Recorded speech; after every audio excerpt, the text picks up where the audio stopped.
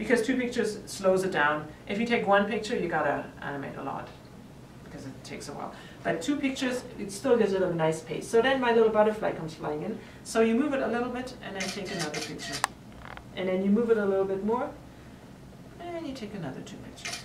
And it gives that little sound, so that's an indication you took your picture. So then move a little bit more, and take a little. So see, I'm not moving it a lot, and you see over here when you look into it, you see the picture that you took, and you see the picture that you will be taking. Okay, so come on here. Oh, okay. So you see a little ghost background. Right. And it's good because if you drop something, something falls off, you can always put it exactly where it is. Okay. And when I started making films, animated films, I was working with a 60mm camera, so there's nothing like that.